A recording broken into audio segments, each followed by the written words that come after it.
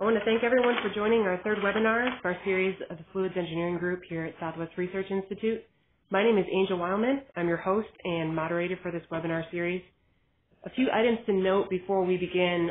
I have muted all guests during this webinar and will be handling all questions at the end of the presentation. My email address is listed on the screen here, so feel free to email me questions throughout the presentation, and we'll get to those at the end as time allows. If we don't have time to get to your question, then you can expect an email reply from us with the answers. The second item to note is that the next webinar in our series will occur on May 22nd at noon, and the topic will be Coriolis meter fundamentals and applications for oil and gas measurement. We hope that you'll be able to join us for that free webinar. Our speaker today is Kevin Supak. He's a senior research engineer here at Southwest Research Institute with a multidisciplinary background. He has degrees in aerospace and nuclear engineering and concentrated on fluid thermal research in both of these fields. Before starting his work at SWRI, Kevin worked for L3 Communications at Johnson Space Center. However, over the last 7 years at SWRI, Kevin has focused on research and testing of complex multi-phase flow phenomena. Kevin's current work includes the testing of gas and liquid separation technologies and multi-phase flow meters under field realistic conditions. I'm pleased to welcome Kevin today to speak about gas hydrate testing under flowing conditions. And now I'll hand it over to him. Thanks for the introduction, Angel. Welcome to everybody on the call today. I appreciate you taking time out of your lunch hour or for those who are around the world, I appreciate you taking time out of your day to listen to me. On a note to begin with, I'm currently battling a cold, so if you hear any momentary drops from me, I'm probably either getting a cough drop or a drink of water, so that means that you're probably not dropped from the call. I'm just taking a quick break. And so let's get started. So the topic today I'm going to talk about is a topic that we've done a lot of research in, and I recently did about a year and a half ago a similar presentation for SPE, and the title of this presentation is Gas Hydrate Testing Under Flowing Conditions. And it's really concentrating on laboratory and field cases that Southwest has been a part of the past 20 years. So here's a brief overview of what I'll be talking about today. So why do flow assurance engineers today study hydrates? Why are they continued to be studied? We'll talk about that briefly. And then we'll jump into the field study, which kind of kicked off Southwest Research's endeavor into flow assurance topics like hydrate blockages. We'll then talk about some flow loop testing that we've done, some follow-on industry projects, and then we'll briefly talk about what future projects may be out there for the hydrate world. So why do flow assurance engineers study hydrates? Well, ever since the 1930s, pipelines have been being plugged by hydrates in the field, and with deep water projects becoming ever more present, the cold water and cold environments have presented various challenges for producing assets offshore. So a typical flow assurance engineer these days has to go through a lot of challenges and answer a lot of questions on how do they design for and mitigate the risk of forming hydrate plugs in the field. And what do they do when they come up with a design? How do they verify that? Do they go to flow loop tests? Do they test chemicals? And how do they alleviate systems if they do form a plug? So do they go in and can they pig systems? Can they depressurize systems? And one of the most interesting topics lately is how much and what kind of inhibitor is really required. There's a lot of work and research that's being done on inhibitor development, in particular low dosage inhibitors, and when are they and required, and how much do you need of them? Those are all questions that need to be answered from a flow assurance standpoint. So in order for a flow assurance engineer to answer some of these hydrate related questions, they typically go through a series of what tools do I have available to me? Well, I think all flow assurance engineers can understand that replicating field conditions is very challenging, and the reason for that is we don't have a lot of 36-inch diameter pipelines around, and it's a very challenging fluid flow environment. So they can turn to field studies, which can be complicated and expensive, and the reason being is that most operators are not going to want to plug a producing asset if the experiment does not go well, or if any damage can be done to their line. And additionally, you're generally limited to what's available in the field at that point, so you're not going to have a lot of complicated sensing techniques. You're probably only going to have things like pressure and temperature. You're not going to have things like viewing windows, gamma densitometers, or any ways to probe your line very deeply. So they typically turn to lab and flow loop tests. And I've listed several different items here, and generally an increasing cost. But first you have to determine how to scale your test. What is really required for you to answer your question? And that's something that's dependent on the field you're generally trying to design an answer for. And so generally the first thing people go towards is autoclave or static tests. So what this is like a glass vial, and these are common in the industry. There's a lot of companies that will provide this kind of service for you, where you mix like your crude oil and a chemical that you're wanting to test to see how well it is at preventing hydrate agglomeration. And they shake these bottles around, and these can be done, fairly inexpensively. What it doesn't tell you is a lot about what is the shearing mechanisms going on inside of the line, and what any flow pattern effects that might associate with the plugging process. So then you could turn to a benchtop or lab scale flow loops. These are generally 2-inch and smaller diameter size flow loops, where you're not really operating at high pressures, and you may be even using pseudo fluids like cyclopentane or other hydrate formers that can form at a higher temperature. And so these can kind of help you understand some of the flowing mechanisms that are at play, and as a function of velocity, gas loading in your system, and various other fluid phenomena. The next step up would be to do a field scale flow loop test, and these are generally like 2 to 6 inch kind of diameter tests, where you use real fluids. You use water, salt water. There are types of maybe even a produced water in your system. You can use natural gas mixtures, maybe with some heavy components to form structure 1, structure 2 hydrates. And you can use either a model oil or a crude oil in the system. These are generally the most expensive of the lab and flow loop testing options, but they will help you understand from as close to the field realistic case as you can. And that's generally what's important. So that's important to note that it's as close to the field realistic case that you can get. So now we're going to jump into how Southwest Research got started in hydrate research back in the mid-90s, actually. And a lot of the work that Southwest Research performed over the years is funded through DeepStar, and I think most people are familiar with DeepStar, but it is a JIP that has been operated by several different large operators and service companies, and they exist to fund different projects related to the oil and gas industry. In particular, they have a flow assurance area as well.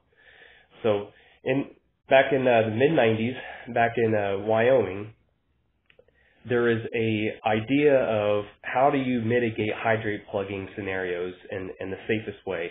And it's proposed that, well, let's try to do single-sided depressurization, which any flow engineer will tell you that, well, typically we do dual-sided depressurization, and that's really to minimize the force that's on the plug to keep it from moving. And so the question was posed, though, well, can we do this single-sided depressurization? And essentially you're going to form a hydrate bullet, but how far will this bullet go? Will it be safe to do so? Will it cause any damage in the line? And the results from this study were published in 2 OTC papers, and I have those listed here for your viewing later on. But in general, I want to talk about what this pipeline is. So in Wyoming, this is part of a producing asset field.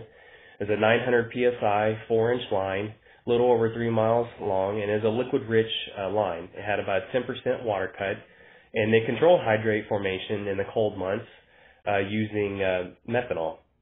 This line yielded about a 7 foot per second gas velocity, which had stratified and slug flow in the system.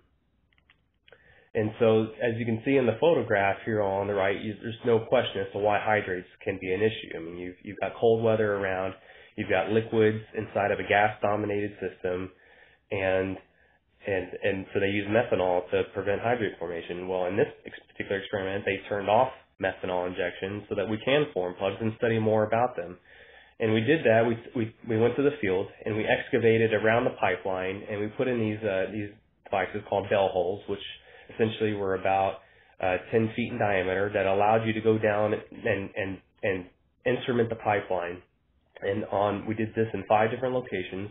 We had pressure and temperature at each location, and bell hole 4, which was installed near at the apex of this line on the bathymetric profile, had dual gamma units. And the reason that we had dual gamma units there is that we were hoping to get a signal as a plug crossed these 2 units, and we knew the distance between the 2 gamma units. We could tell you how fast that plug was moving.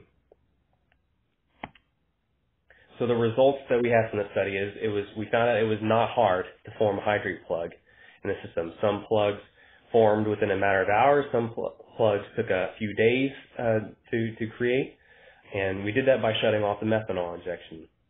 We did dissociate all plugs through depressurization, and at the end of each test, we picked the line to remove any residual hydrate, and this actually was a famous hydrate picture that's used a lot.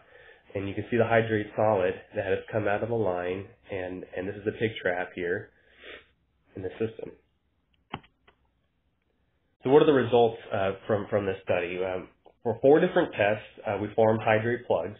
In the first test, we likely formed at least 2 hydrate plugs, and single-sided depressurization was done in this test, but unfortunately, this plug did not go far enough to even pass bell hole 4, so we didn't get a chance to capture velocity measurements from this plug. But that plug supported about 174 psi differential across it before it started to move in the system.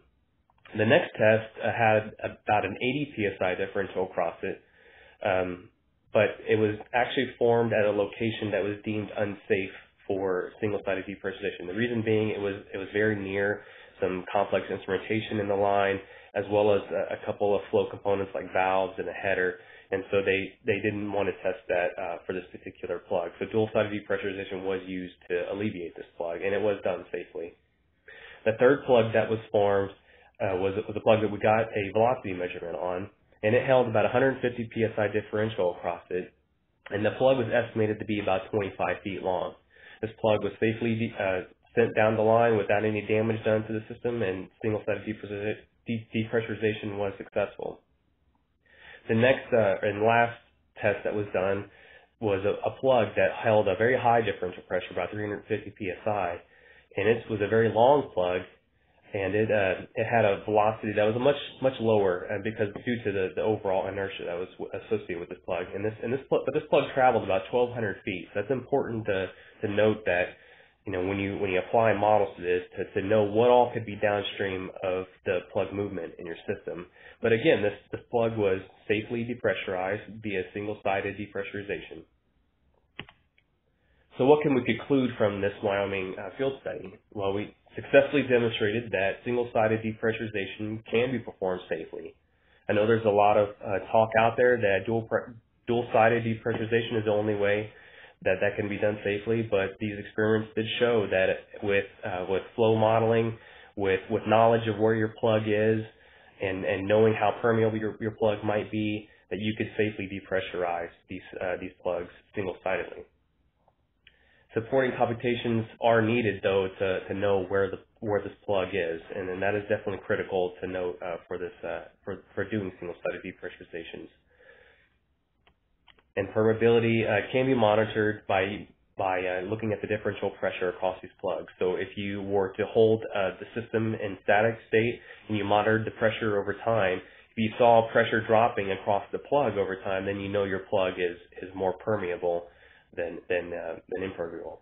And this is directly related to dissociation physics. So if you had a highly permeable plug, so something that's not as hard and is allowing more gas to flow through it, then this plug is probably not going to travel very far. It will break up a lot easier, and it'll take a lot less differential pressure in order to release that plug. So some of the things that we asked ourselves after the Wyoming field study is that we needed to better understand the formation and deposition processes that were occurring in these tests. And as you saw, we had 2 tests that we couldn't even get a velocity measurement from is because the hydrate didn't form a plug in the ideal location for doing that. So, we did not do anything different during this whole test. We just turned off methanol injection. So we obviously didn't have a good feel on, well, what deposition process or what's driving deposition in the system to form a plug in one location versus another. And what kind of tests, what size tests will we need to even be able to try to answer this kind of question? And one of the most important questions that we asked ourselves was, how do you simulate a field like this where the fluids aren't recirculating and you want to transport these fragile particles that you don't want to shear and destroy the mechanical properties of them, so that way you can get an accurate representation of what's really occurring in the field? And so in order to answer these questions, Southwest Research in the late 90s and early 2000s conducted an internal research project to study hydrate formation, agglomeration, deposition. And this is back when flow assurance really wasn't even a term, and that people were still trying to learn more about what deposition phenomenon was really occurring in deep water fields. And the goal of this project was to design a flow loop to pump hydrate slurry and free gas. And I put pump in quotation marks because we wanted to create a prime mover in the system to be able to move the fluids around without shearing them. And we wanted to develop methods and instrumentation for quantifying deposition and slurry characteristics. So this is really, we want to be able to see inside the line, and we want to be able to know how fast am I depositing on the wall, and how thick can my slurry get in the system. So the answer that we came up with for studying hydrates was what we called the virtual long flow loop. The reason we called it virtual long is because it essentially used gas lift to move fluids around and simulate a long length production line, like a several kilometer line, without having to have a pump in the system to shear up the fluids. And so what occurred is that there was a compressor in the system, and this compressor took the separated gas and pumped it downhole and below grade in the system and created a differential pressure inside the flow loop which drove fluids around in this circle. The blue line here represents the jacketed line that was around the 3-inch piping in this system. And as you can see, we had an inclined portion. As you can see, we had an inclined portion, we had a straight horizontal portion, and we had a declined portion as well to be able to study hydrate deposition processes in different inclination angles. So as I mentioned, this is a 3-inch nominal size pipeline with jacketed piping, designed for about 1,400 psi. We used natural gas and water as the fluids, and we had several ports for visual access to be able to see what was going on in the system. And this virtual loop actually created one of the most famous pictures in hydrate deposition for flow engineers, which is the keyhole picture. This is a photograph that basically proved that deposition is the primary driver for blockages forming. Just like in a heart and like your arteries, is that you get cholesterol buildup and inside the line, and it eventually envelops the flow. Whereas it was previously thought that the slurry in the system would get so thick and hydrates forming there and eventually would just plug in the line. It was proven in this flow loop that it's actually deposition generating from the walls coming inward that's eventually going to plug off your line. Now, slugging and sloughing can rip some of this deposition off and create blockages downstream, but the initial deposition inside a pipe wall is what's causing blockages. So as you can see, we developed a lot of high-quality multimedia images from this testing, which was critical for understanding deposition phenomenon, and kind of kicked off a whole new realm of hydrate setting and flow loop and lab scale. So if they'll play, I'll just go through these briefly. So this first video on the left is stratified flow experiment. So what you're going to see in this video is a drop of water that was used to clean the lens off, as we're looking into the flow here. So you kind of have to look past that, and this is used to keep the window clean so we can see inside. Well, let's see if this will play for us. And so it's playing a little bit, but you can kind of see the slurry. Man, that mouse is very sensitive. You can see the slurry moving in the bottom of the line, and you can see how the deposition is occurring on the wall. And that was from a stratified flow video. Here's from slug flow. Now, let me just try to use my mouse. It's very sensitive. So in slug flow, it's a little different. This one's a lot harder to see what's going on in the system, but you can see the viscosity of this fluid is a lot less, and you can see the slug occurring in the system. So these are some of the first video images we took of hydrates being transported around inside of a flow loop. I'll play it one more time.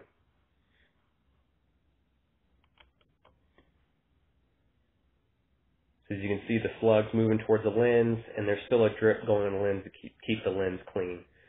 We called these the snow cave pictures because black and white images, and it kind of looks like snow inside the line. But these are some of the first videos, like I said, of being able to capture hydrate flowing phenomena. And for the users out there, I know that this is the videos are a little bit choppy that you're seeing. We are going to put this up on YouTube later, so we'll try to get the good videos in there so you can view that later too. So one of the other key components of this project was to determine with an instrument how fast are we depositing hydrates inside a wall, and this generally is a function of flow patterns of the system, gas and liquid velocities, and we wanted to characterize how fast can we plug off a line. And we did this with a dual gamma densitometer unit. One was mounted on the vertical, and another was mounted on the horizontal. And the horizontal one had an offset on it, so that as you can see in the image, you want to be able to get the detector and source out from above that gas-liquid interface where the majority of the hydrate slurry is. And we wanted to see those hard deposits that are on the top half of the pipeline. This gamma densitometer is also useful because they can go through multiple different medias without too much attenuation. And so for the jacketed pipe in the system, we wanted to be able to shoot through those and be able to see what was going on. So some of the results from that is that we were able to detect deposition rates on the order of up to 2 inches per hour, which is pretty significant. And then we were able to measure a deposit that was approximately an inch thick. And so I have several different cases here that shows you the different deposition rates we saw in this flow loop testing. And in the flow loop, we actually formed a couple of blockages as well. I haven't mentioned that yet, where we held about 150 psi across these two different blockages in the system. So, we're taking what we learned from the Wyoming field study here and trying to put some more meat to that and know what deposition processes are going on in the system and be able to help quantify the eventual development of hydrate deposition models. So I wanted to put this slide up here because a lot of times people will say, well, why don't you just use a DP cell to measure when a blockage is forming in the system? And one of the point out is that DP data and deposition may not necessarily be correlated. So here what I have is a plot. On the x-axis you see in time in hours. On the left y-axis you see the hydrate thickness, which is the blue line. And on the right axis you see the differential pressure from the DP cell on the orange line. And as you can see, around hour 5 to 6, we form a thick hydrate deposit, and the DP data didn't go up. But then the second deposit, around hour 8, you can see the DP data did increase. So it's a little bit misleading because, as we know from fluid physics, that DP, differential pressure across a pipe section, is related to viscosity in the system. It could be related to the flow area. It could also be related to how much liquid is in the line as well. So, I definitely want to caution people that are just looking at DP data that, keep in mind that there's a lot, it's hard to isolate the other fluid effects from being able to tell if you're starting to plug a producing asset.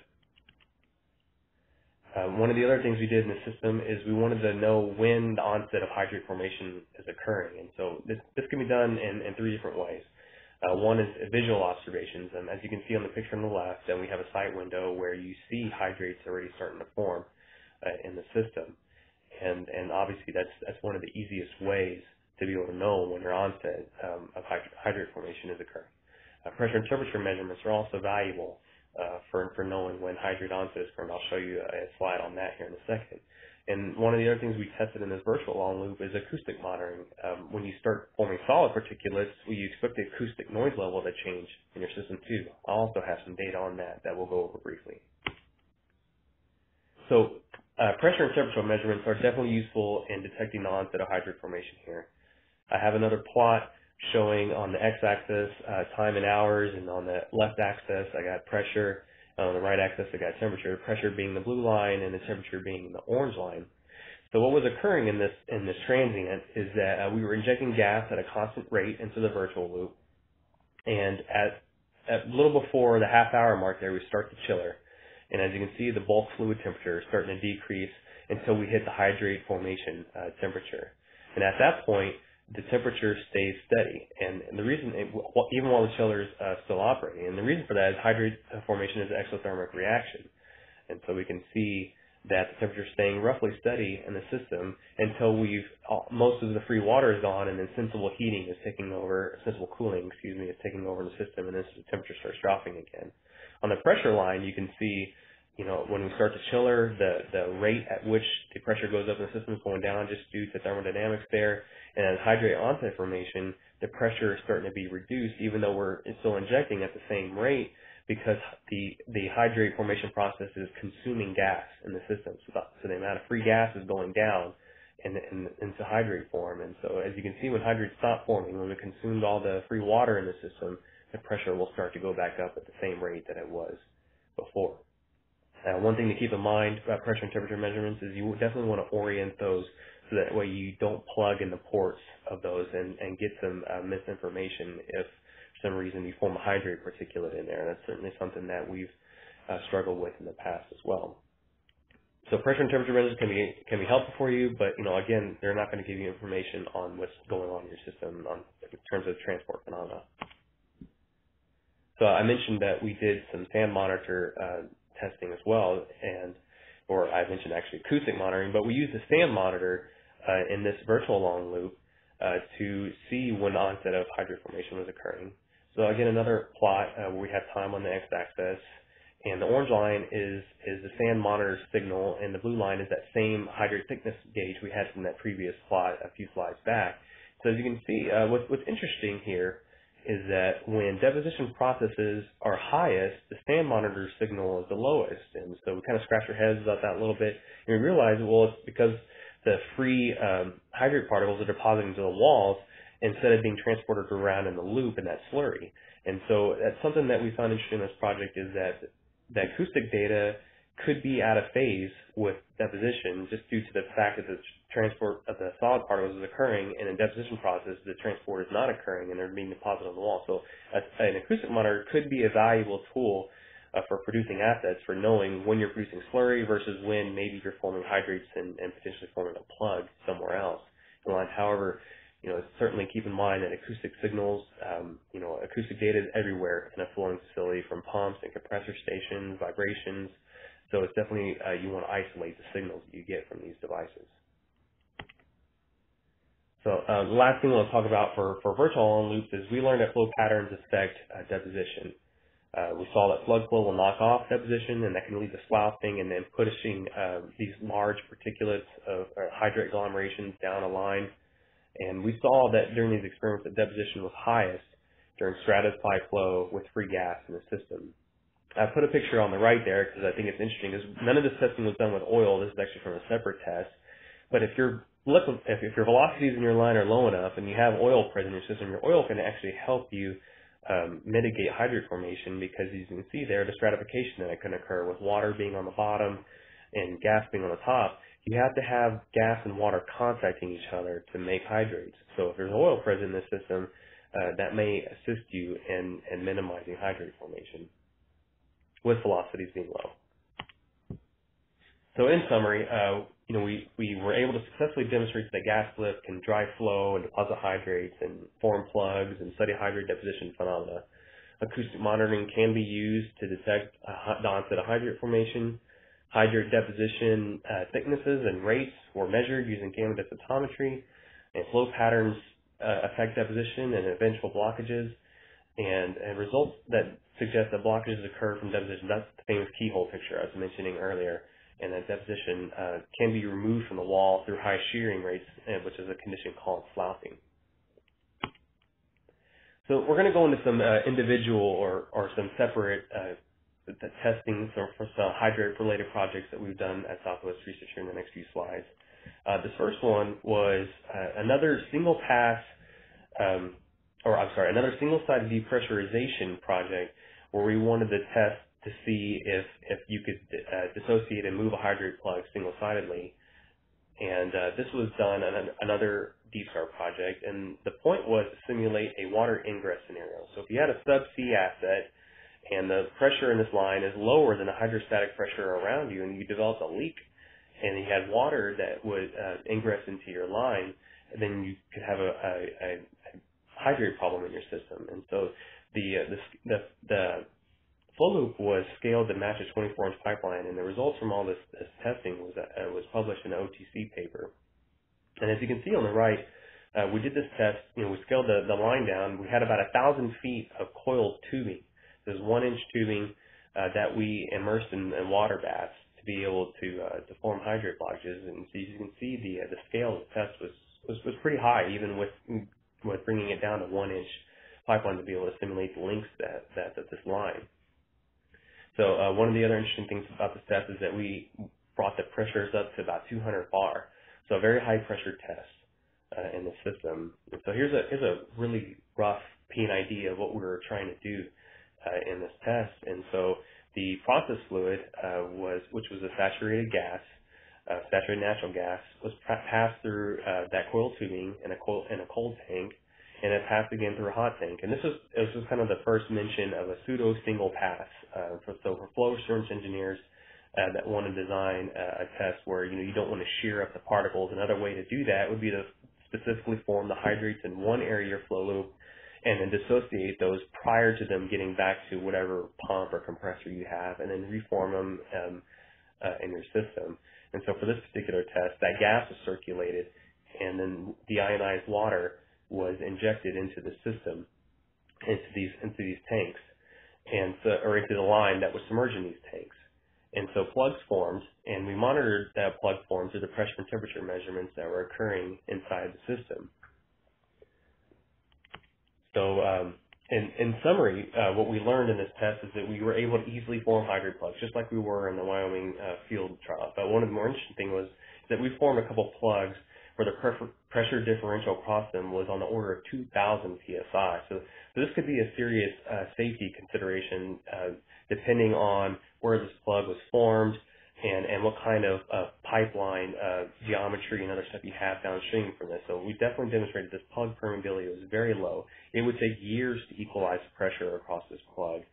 So when this plug finally released, when the pressure differential was about 2,000 psi, it moved about 300 feet over 4 seconds. So this plug was moving pretty quick down this line. But with it being coiled tubing, it moved through the system safely. And so we were able to safely disassociate this plug and move it with single-sided depressurization.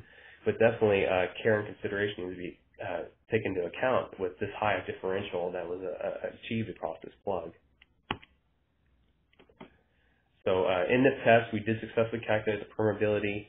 And one of the things I also wanted to note here as well is that this test also likely had multiple plugs in the system. And so people often talk about how dual-sided depressurization is the safer way to go. Well, if you can imagine two hydrate plugs that are separated by a gas base between them with a high-pressure gas base between them, if you were to do dual-sided depressurization, you could send those plugs in opposite directions and essentially avoid what you were trying to do, which is shoot a plug in a direction you didn't want to go. So definitely I would take caution and examine the risk associated with dual-sided depressurization just like you would in single-sided depressurization. So next project I'm going to talk about is a little bit of shift in gears here. We wanted to calculate the loads and dynamics associated with this hydrate plug traversing pipe bends. So we've already talked about how if a hydrate plug were released in the system, could it cause damage inside a line? And could this damage, could it shoot through an elbow in a system? Could it shoot through any kind of flow components you have? And so we were approached by this commercial customer to shoot simulated hydrate plugs through pipe bends. And so we designed an experiment where we scaled the geometry so that we could basically scale down from a 10-inch line down to something that was practical to do in the lab settings. This was a 2-inch line. And we launched simulated plugs through a jumper test section. So like I think most folks are familiar with a pipeline jumper, but essentially a jumper is a piece of piping that can connect different wellheads in the system. So these are short lengths of line with generally many bends in the system. So if you were to form a plug in one of these lines, it could potentially be disastrous, like especially in a subsea scenario. So the challenge for this project was in particular if we're going to form a pseudo hydrate plug, so something that's not a real hydrate, but what material should we use? And so most of the work on the project actually went into identifying what material you should shoot through a line, and 2 different materials were selected. One was a sheet of an ice ball, actually, or an ice cylinder that had cotton balls in it, and that came from experience from our aviation industry. And so we worked on this project with our ballistics group, and when they shoot ice at different airplane windows, they said, well, we strengthen the ice by putting a substrate in there. So they stuck cotton balls in this. And we also chose low-density polyethylene. And the reason we chose 2 different materials is because it bounded the hydrate mechanical strength that was available in published literature. The low-density polyethylene had about the density that we expect from a hydrate plug, but the ice had actually more of the mechanical strength that was more similar to the hydrate plug. So by choosing these different materials, you're able to bound the problem. So what I have shown here is the test setup. So you can see on the left there, on the left side of the flow loop, there is the high pressure gas cylinder, and the plug was loaded into the left side of the system. And then a burst disc in the system was ruptured, and that high pressure gas drove that plug through those 2 different pipe elbows, and it was caught in that catching mechanism there on the right. So it's something that was anchored to the ground. And so, as I mentioned, this is 2-inch Schedule 10 pipe to be able to simulate the scale of this simulated subsea jumper. The plug was driven by compressed gas from about 166 feet per second to about 500 feet per second, so really moving in the system. But those were all the same high order magnitude that we saw in that Wyoming field trial. And so we took high speed and conventional videos of this project. The pipe was instrumented with strain and force sensors. Displacement was measured from video analysis, and velocities were calculated in the system from the measurements that were taken. So what we learned in this test is that we did plastically deform the pipe, but we did this only at the anchors. We're not able to shoot a hydrate plug through any of these elbows. The elbows were calculated with the strain sensors that have only elastic stress only. And it's interesting to note that the polyethylene plug and the ice yielded similar displacements and strains. So it looks like we did some good work there, and we were able to properly capture the mechanical properties of the system. So the loads and displacements again were verified against simulations and models that we had conducted in-house. So if it'll play for me, we'll see if this video will show you the movement of the pipeline. And the video is choppy to begin with, so it's probably choppy on your phone too. But again, we're going to be posting these videos on YouTube, so you can see them at your screen later on. And if any time you just want to contact me and try to get some videos, I can try to help you out there as well. So this next video shows how fast this actually occurred. You may not be able to see this on your screen because it goes so quickly, but I'll play it one more time. Plug shot, and you can see that catching mechanism caught it, and then it obliterated these plugs. And so it's a very interesting test, and it basically showed the customer that the risk of a plug shooting through an elbow in this line was very low if you had supporting computations and supporting mechanical models to help you out there. But it is important to note that the pipe did plastically deform the anchor. So if you're anchoring this line at any potential point where the loads are going to be the highest, you may potentially fatigue your line over time. So another interesting project we've done before is another way of dissociating hydrate plugs is to heat them up. When they form at low temperatures, we'll just go ahead and heat them up and dissociate them. And so there's all kinds of technologies that are being investigated right now, such as heating blankets and heating heat trace around lines, electrically heat trace lines that are use the pipe itself as the resistant material. And so this project was done to understand, can you in a jumper successfully dissociate a hydrate plug without shooting one in the system, just like in the previous project we showed where you didn't want to shoot a hydrate plug through a jumper. And so a 10-inch full-scale model of a jumper was created for this test, and it was dropped into a very large water-cooled ice bath, or a water-cooled bath, to be able to form the hydrate. And so it was formed just like we see a rocking cell. This is called the Rocking Horse Project, actually, where we loaded it up with natural gas and water, and we rocked it back and forth and gave it some agitation until we formed a hydrate plug in the system. And so we are successful at forming a plug in the line. And so at that point, once we verified we had a plug in the system, we stopped the agitation and we turned on some heat trace. We tested two different technologies, a heat trace as well as a hot water cooled jacket around this line. And we were able to successfully form a pressure path, a pressure communication path, which on each side of the plug after about 4 hours of external heating. So it's kind of the first demonstration that through external heating, you can alleviate a hydrate plug in your system. So another interesting test I wanted to bring up as well is hydrate transport and pipelines. So one of the holy grails for flow assurance engineers is to not have any type of chemicals or not have any type of insulation in your line. And if you could just form a hydrate slurry in a liquid-dominated line, get it to your platform, you'd be golden. You'd be good to go. So one of the things we investigated in this test is that if you could form a cold hydrate slurry prior to entering like a subsea conditions that would lead to more hydrate, you probably would not plug your line. And so the project looked at how do you form hydrates, how you drive hydrate formation in a slurry at a specific location, so that way you can control where hydrates are forming rather than having them form at random locations throughout your line. And so a choke valve was designed to be able to form hydrates in a system and essentially consume all the free water in one location. Send this cold hydrate slurry into this tank that you see here in the foreground, and then pass that in the system and see if you plug up your line. Well, the results from this project actually suggested that yes, you can do that. If you could form hydrates at a specific location, consume most of the free water, because hydrates need free water and gas in order to form, then you could potentially form in a bare subsea line in the system. Obviously, this is a scale test. More research would be needed, but this is definitely an area of ongoing research. Another interesting topic is that with the advent of all the shale gas that's occurring in this country, is that so much gas is being stranded throughout, like in West Texas and the Midwest and areas like that.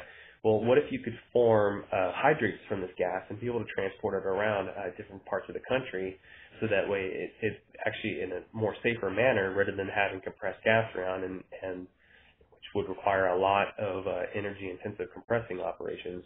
And so we've done a couple projects where we've investigated different hydrate formation strategies in vessels that you could do this in a relatively low pressure with cold fluids and be able to form hydrates. And the efficient process there is we need to know how much water and how much energy was it taking to form hydrates on a mass basis. And so we did several projects where we studied the efficiency of hydrate formation techniques in these different vessels.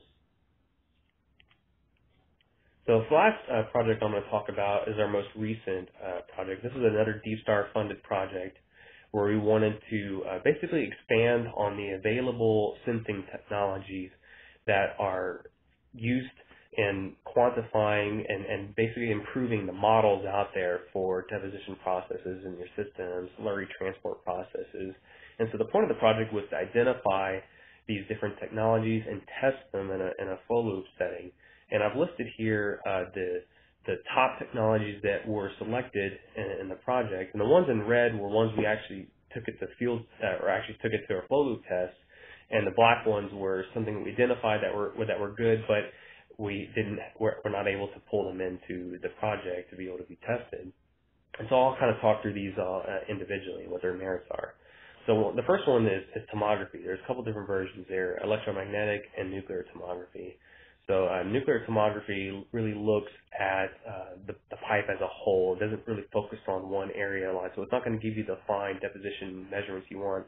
But the electromagnetic tomography that's mounted to the inside of a pipe wall could do that for you. Electromagnetic tomography, it really looks at the whole field as well, but it's sensitive to the wall.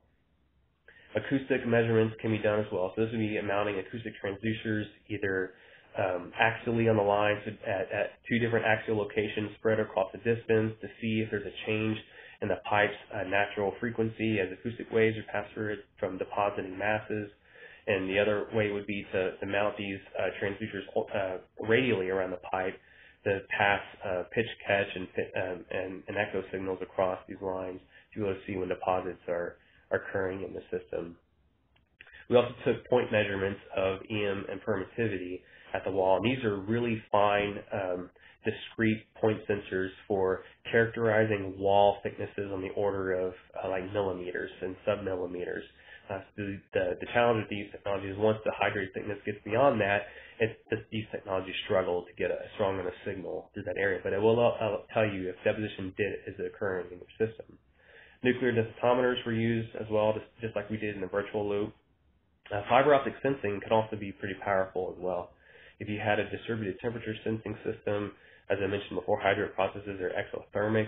You could see the buildup of higher temperature in a wall. If you had a lot of hydrate formation going on, that could be a potentially good asset for you. Distributing acoustic systems, we saw how powerful like fan monitor signals were. So if you had a distributed system that could monitor your whole pipeline, that distributed acoustic system could essentially be powerful as well. Spectroscopy and imaging methods were also identified in this project. We didn't get to test them for this, but definitely wanted to recognize that there are other methods out there for helping you characterize hydrate processes at flow loop scales. So in this project, we used several different reference visual monitoring capabilities. We had a 4-inch side glass, a 3-inch side glass, and a borescope insertion mechanism that was mounted into a pipe elbow so that way we could see what was going on inside the system as we tested each of these individual sensing techniques. So here's a couple of images here of what the 3-inch one on the left and the 4-inch one on the right could show you as hydrates are forming. These are onset hydrate formation images, and you could see the hydrate particles forming at the gas-liquid interface there, and they're a little bit in the slurry too. And the image on the right was a mixture of a low gas velocity test. So it's kind of more of a static formation. So it's even interesting that saturated gas that formed hydrates overnight formed some interesting formations in the system. And there's all kinds of issues associated with restarting pipeline jumpers and stuff like that after they've been submerged in cold water for a very long period of time. So that yielded some interesting results as well.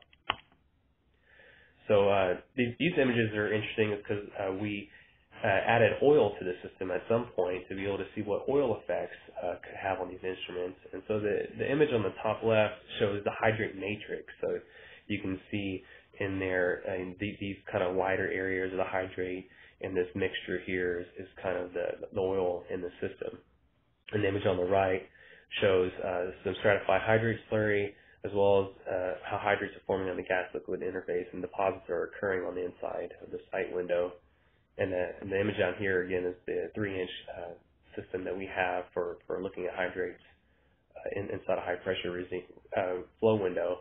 And you can see the different hydrate particles and how they're adhering to the wall in this test. So, again, viewing images is really good for understanding qualitatively what's going on in the system, but, we're not really going to know how thick these measurements are going on the system. So we used a radial view to our borescope to help us help quantify how thick deposits were getting. So these are a couple different images that we captured. So we were able to form some fairly thick hydrates in this project. You can see in the image on the left is a little bit more snow-like, so it's a less, a more permeable kind of plug could be forming here. On the image on the right was a less permeable kind of plug forming in the system. We didn't actually form any plugs in the test, but we were able to deposit some hydrates on the line. It's important to note, when you use like a borescope camera, and we saw how you had to have a drip flow on the end of the window to be able to keep it clean, especially when you're looking into a flowing process. So it's definitely wanted to recognize that using a borescope, it's difficult to capture a flowing process in the system visually. So this last video I'll shows kind of fragility. We talked about how fragile hydrate particles can be when you're moving around in the system. And so let me play this for you. So this shows a little bit of compressed gas that we use to clear the borescope window, how it moves those particles around in the system. So if gas flow can move particles around like that, you definitely know that a pump can chew up hydrate particles and not give you accurate results in your system. So last slide I'll talk about with you guys today, future hydrate research areas. One of the big areas right now is the Australian gas fields. Very large diameter lines, inhibitor selection for those, and hydrate processes are on scales that we've never seen before. So a lot of research is being focused on gas-dominated restarts, gas-dominated flowing through for large diameter gathering systems.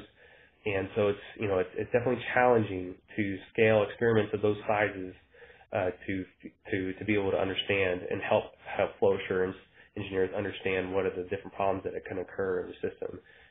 As I mentioned before, investigating different inhibitor dosing in these systems is also very challenging for these large diameter systems. And as I alluded to before, testing advanced sensors at the flow loop scale can help processes out in the field. It can also help processes in the flow loops to help validate models and to help improve when an asset might have a problem and when it might not. And real-time tomography is also another really powerful solution for hydrate monitoring in the field and in the flow loop scale as well. So improving that technology to give more streamlined data would be really valuable. So at this point, I've gone through my presentation, and I hope you learned something today.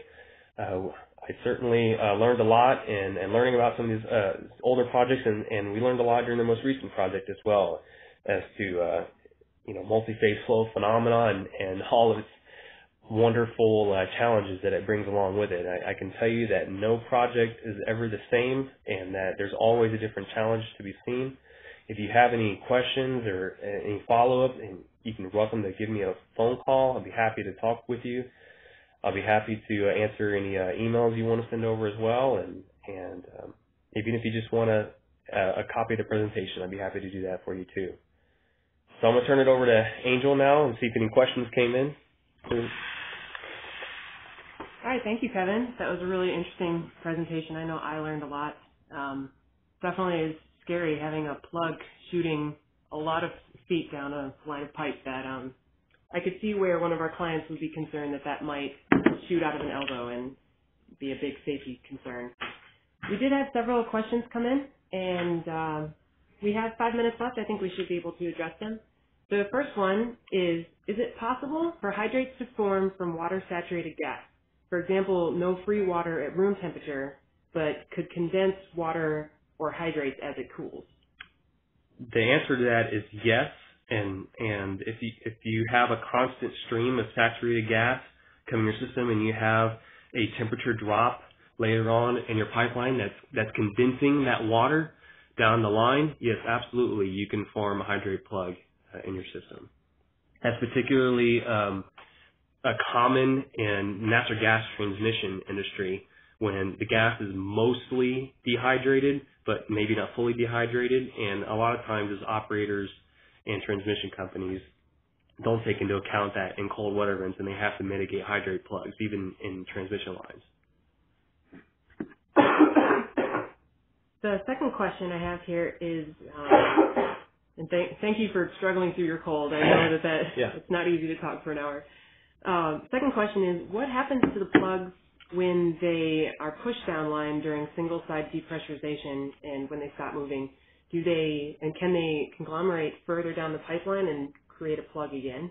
Yes. What happens to a plug is if you release a plug We saw the mechanical, it all depends on the mechanical strength of the plug, and that varies from plug to plug.